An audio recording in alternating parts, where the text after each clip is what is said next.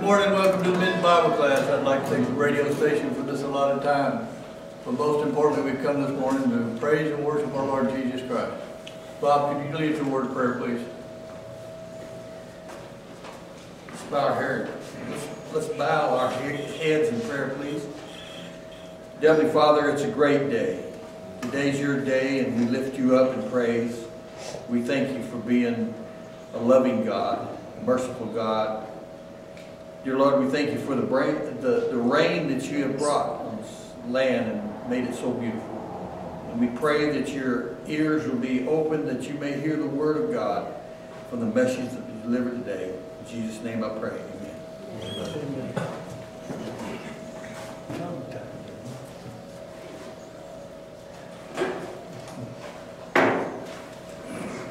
Thank you, Bob. I appreciate those prayers. I hope everybody's having an absolutely wonderful Sunday morning.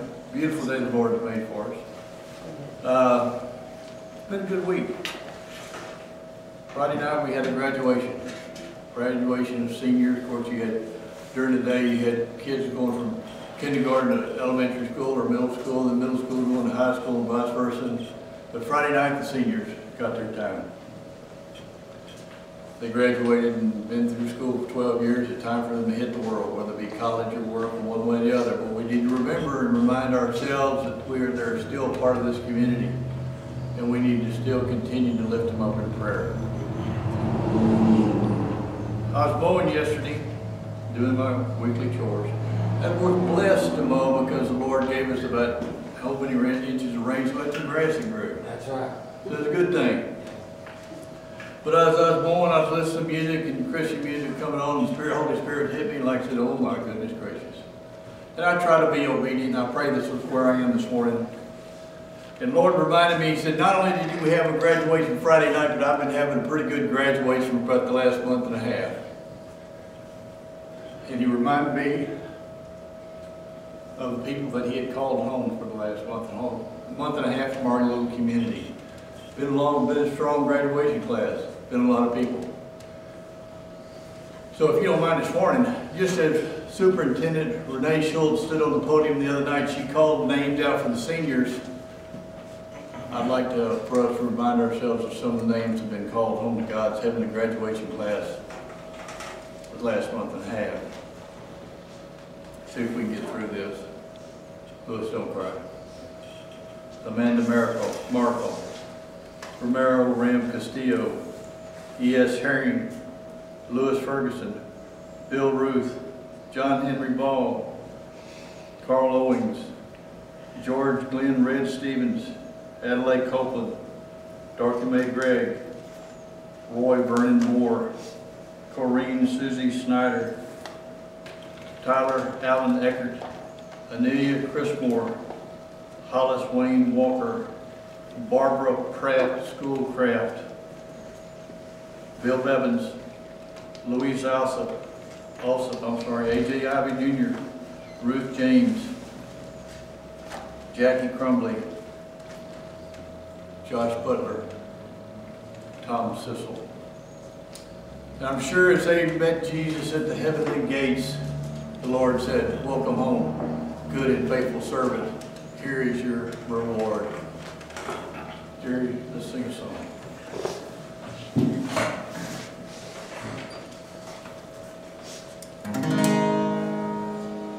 I was standing by my window on a cold and cloudy day when I saw that birds come rolling for to carry my mother away. Will the circle be unbroken? By and by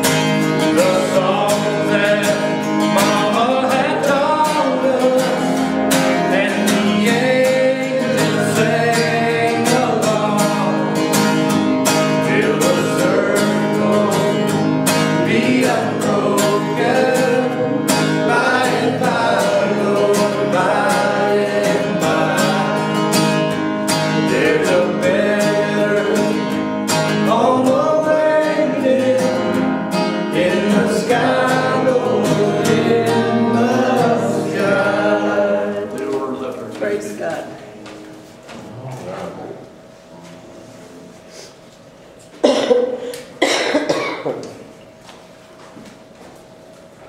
Thank you, Joe. It's going to be a hard act to follow. If I were preaching in a church, I might just say, let's pass the plate. This has been quite inspiring. But it goes right along with, what I want to talk about a little bit today. This has been, as far as I'm concerned, Memorial Week. It wasn't just Memorial Day. Monday morning, I had never been to the Memorial Day flag placing ceremony here in Junction, and I was off this week, so I was going to go. And it got rained out, but that's okay. But I'd like to talk a little bit, kind of extend this just a little bit more. Matthew chapter 5, in the Beatitudes we're told, in verse 10, "Blessed are those who are persecuted for righteousness' sake, for theirs is the kingdom of God." Now this nation is the most benevolent that has ever before, or ever will be after, I'm sure, that has ever been. We give, and as part of it, we ourselves give. Our taxes, whatever we do, our simple sales tax, we all give. We give a lot.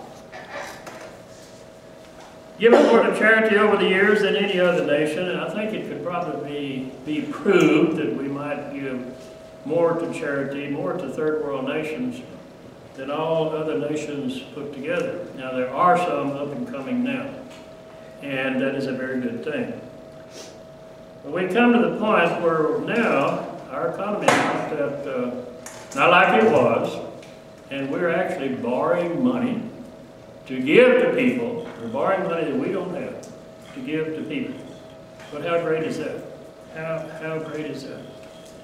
The Bible tells us to give the first fruit, and this country does. Gives it right off of the top, over and over and over. We sell cereal grain. We can raise more wheat, corn, etc. in about 5 counties of the Panhandle of Texas than the whole nation needs. And the rest of it we sell or give away to countries that just pay us, barely pay the cost of shipping. And we do it, we don't gripe about it. We have been called arrogant a few times, but that's okay. That's okay. At one point, the biggest buyer, the largest buyer of wheat worldwide from this country was Iraq. I drove a truck back there, and I loaded some stuff down at Freeport. And I'd like to go down to the docks and watch them load those ships. And they're loading ship after ship after ship, freighter of wheat. And so I talked to a few people, and I said, "Where's this going?" "It's going to Iraq. It's going to Iraq." The same year, they absolutely turned on us. The U.S. almost single-handedly rebuilt Europe. Not only Western Europe, but even the countries that fought against us. We rebuilt that thing at great expense. We rebuilt Japan. Japan's economy was so horrible. At one time, right after World War II, I lived with my grandparents and went to school. And Grandma Leoffler had the name of some people in Germany with the name Leoffler, actually related to us, I guess. And at that time, you could, through your service organization, you could send like a shoebox full of weenies and a few canned goods, a few staples. You could actually get it over there to them. And then Mrs. Leoffler would write back, and she would always thank us. Things are so terrible there. She said there's no money, there's no economy, there's no job, there is no food. And one letter she wrote, I'll never forget it, she said, "We found where the Allies were dumping garbage, and we went and we loaded sacks full of potato peels. And we all came home and cooked them and got stout. Stout is a German word for full. Well, we all got stout, but it was tainted, and we all got very sick. But praise the Lord, nobody died. And this country rebuilt for those people as much as we could. Sons and daughters, a lot of them died in that conflict, and the conflict before that one, and the conflict after that one, and the conflicts over the years, many, many, many. That's why we celebrate Memorial Day. So many people are buried there in Europe. And kind of adding on to what Joe was talking about, we might want to look back and realize that 12,000 soldiers are buried in Belgium, 44,000 in France, 14,000 at the Meuse-Argonne cemetery alone, 4,500 in Europe, 12,000 in Italy, 5,000 in Luxembourg. These are men and women that gave their lives. They gave more than out of their pocket. They gave their whole life. Fighting for a country that is built on spiritual and godly principles, which says to give to the needy. Mothers and fathers of this country, this great country, gave up their sons and their daughters. David, King David, is noted for a lot of things, a man after God's own heart. He's also noted as the greatest warrior, the greatest soldier, if you would, in the Holy Bible. We love all he did. We love everything that he did. Take everything written about David in the Holy Bible, and it wouldn't be near this thick, would it? But all these men and women that we just mentioned that have died for the service of their country, I think deserve the same respect that David did, even though there's not books written about them. Van T. Barfoot was born in Edinburgh, Texas, and that probably didn't make the news. But then in 1944, he was an enlisted man fighting in Italy in World War II. And he set out alone to put down a machine gun nest. And doing this, he had to run by himself through a minefield. I don't want any help. I don't want anybody else coming behind me. I'm going to do this. Maybe I'll make it. He did. He made it. And he took out the machine gun nest and 2 more, single-handedly. Before he returned, he brought back with him 17 German prisoners. Before leaving that theater, he took out 3 German tanks, and that probably didn't make the news. He received the Medal of Honor, Congressional Medal of Honor for that, and that probably didn't make the news. But this is interesting. What did make the news about this man was that a neighborhood homeowners association told a crotchety old 90-plus-year-old man that he could not put up a flag in front of his house. He had already put it up. They told him to take it down. It was on a 22-foot pole, and it was flying a big, full-size flag. They said, no, you can't do this. This is kind of a cookie-cutter neighborhood. And we don't want anything spectacular like that. You may put up a decorative flag on your house, if you wish, kind of like Irma and I have.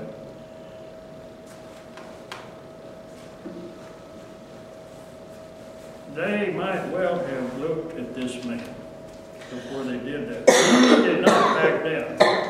They might have done well to read the citation.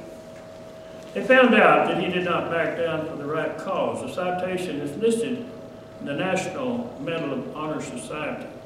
Second Lieutenant Van T. Barfoot, 157th Infantry, U.S. Army, 1944. He didn't back down. This country has never backed down either from doing the right thing. All those people died. All those people died over there. We need to give them honor and respect. Myself, I was too young for Korea, too old for Nam, and I couldn't volunteer. So I have great respect. My brother did. He said, I'll go for you, brother. And he did. So I have great respect for everyone who has served in the military. Here a while back, my wife went somewhere, and there were 3 Marines there, and she was selling her pastry, as the way she makes her living. She's selling her pastry, and she told these 3 guys, these 3 Marines in uniform, said, come out here, I've got something for you. And she opened up the back of that expedition, and she had cinnamon rolls, she had cake, she had etc., all her goodies. And they said, ma'am, we don't have that kind of money. She said, no, take what you want. Take what you want, because I respect you, anyone in uniform. All this is done. All these people died because this country is built on godly principles. Unfortunately, now we're seeing ourselves criticized and called arrogant by some. Some of the nations that we befriended actually rebuilt after these wars.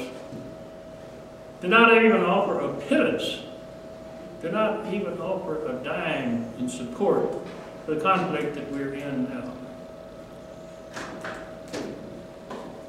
The charity that we give is virtual, if you want to put it that way, is virtual agape love. You know what agape love is? Agape love is giving and not expecting anything in return. And boys, that's what we have to do, because we're not getting it in return. Psalm 35 has been labeled by some as a soldier's song. 91 is another one, but let's look at Psalms 35. And I read to you Psalm 35, 1 through 8.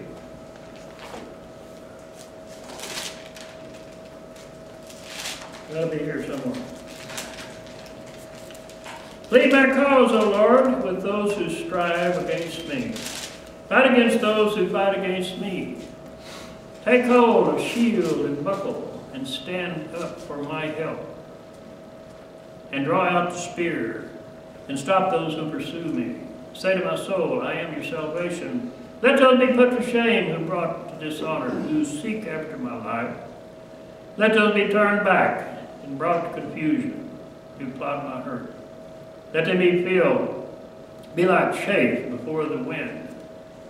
And let the angel of the Lord chase them, and let their way may be dark and slippery, and let the angel of the Lord pursue them.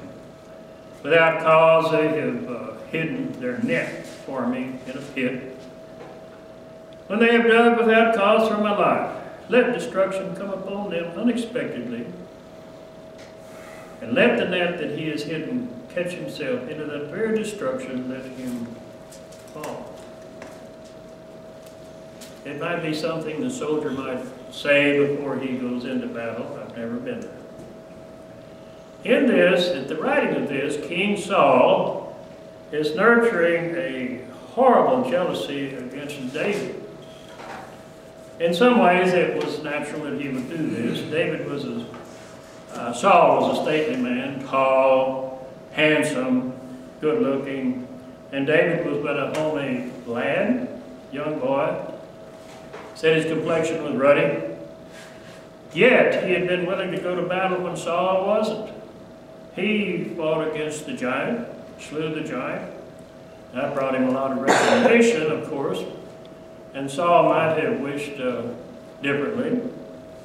But that wasn't enough. If that wasn't enough, the Hebrew ladies at the time sang. Singing was a big thing in the Old Testament. They sang something like, Saul slew hundreds, David slew thousands. And this is all that Saul could hear. Oh, he was enraged.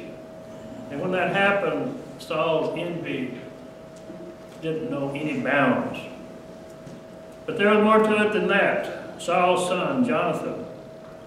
By this time, David is in hiding, and so Jonathan went out and sought out David, and he found him where he was hiding. And we're told in 1 Samuel 23, strengthened his hand in God, gave him encouragement. Seemed like it was only a short visit, but at that time, Jonathan filled in some of the missing pieces for David. Not only did David have Saul to fear, but some of his trusted friends were going out against him as well. He named several that David had always counted on for support. And that's what's happening to us. It's what's happening to us. The background of Psalms 35 is actually where we are today. So just as a soldier must do, David puts on the full armor of God. And he understands that he has no choice but to fight. He realizes he can do little against the gossip and lies, but he puts on the full armor of God. We read about it in Ephesians chapter 6. He does all he can, and it's real important to us. There are times when we stand up against an adversary that we have no choice against but to enlist communication with God. And that's what he does. He tells God what he hopes God will do for him. In verse 1 through 3 he says, plead my cause, O Lord, with them that strive against me. Fight against them. Take hold of shield and buckler and stand up for my cause. Pretty bold things to ask of God.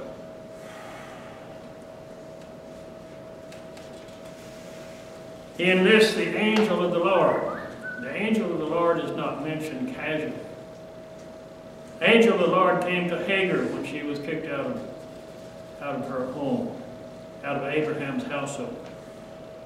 The angel of the Lord came to Joshua when Joshua was instructed on how to take battle against Jericho.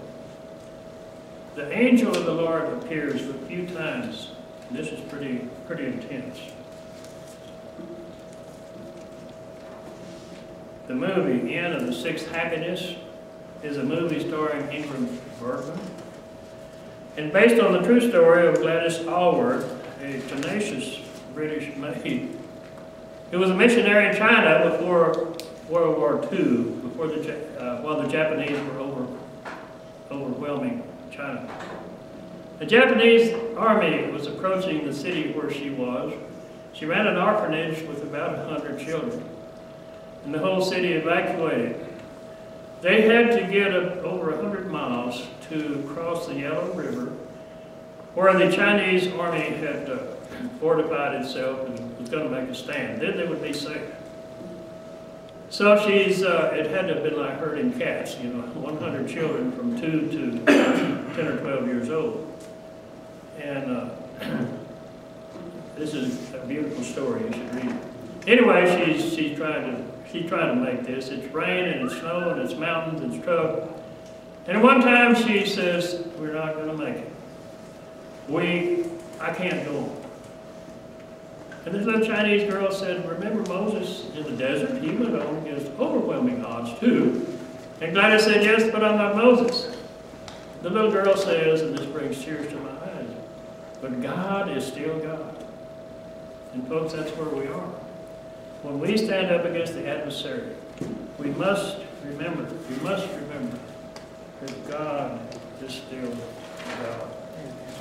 I want to close with another song that has actually been mentioned at different times as the soldier's prayer. And it is Psalms 91. He who dwells in the secret place of the Most High shall abide under the shadow of the Almighty. And I will say to the Lord, He is my refuge and my fortress, my God, in Him I will trust. Surely He will deliver you from the snare and the fowler, and from the perilous pestilence, and He shall cover you up with His feathers. And under His wings you shall take refuge. And the truth shall be your shield and your buckler. And you shall not be afraid of the terror of the night, nor of the arrow that flies by day, nor of the pestilence that walks by darkness. nor the destruction that lays waste at the noonday. 1,000 may fall at your side, 10,000 at your right hand. It shall not come near you. Only with your eyes you shall look, and you shall see the reward of the wicked. Father God, we do thank you for this time, the fellowship of this community of faith. Father God, we thank you for those that have gone on and paid the price we could not pay. In Christ's name, amen.